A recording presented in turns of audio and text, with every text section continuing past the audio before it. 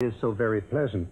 But we now have found that in the 22 years we've lived here, the performance of our mutual funds is better than in the 25 years we were managing them from Radio City in New York. Well, how do you account for this? I mean, you could work at Radio City and do things differently.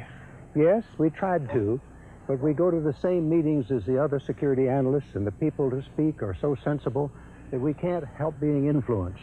It's much easier to be odd when you're 1,000 miles away. Trying to be odd, going against the herd, has been a Templeton trademark as he searches for bargains that others have overlooked.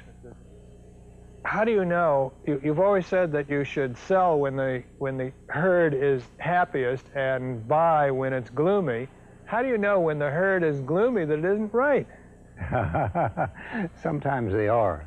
And of course we make hundreds of